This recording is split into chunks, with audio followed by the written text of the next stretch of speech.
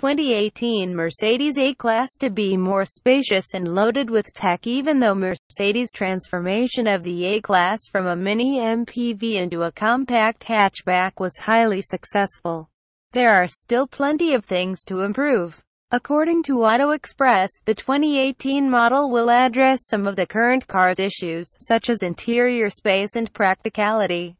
The new A-Class will remain front-wheel drive and be underpinned by a revised version of the current MFA structure called MFA2. Its larger wheelbase will generate more space inside, while its reshaped rear should increase boot volume over today's model. In terms of looks, Auto Express also expects headlamps with a new lighting signature, as well as new two-part light cluster taillights.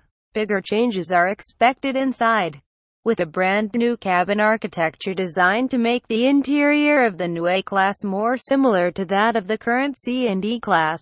The new premium hatch is said to have far plusher materials, a simplified dash design and a larger digital display. Also, the swivel wheel on the center console that controls the infotainment system will be replaced by a touchpad controller, just like the one found on larger Mercs.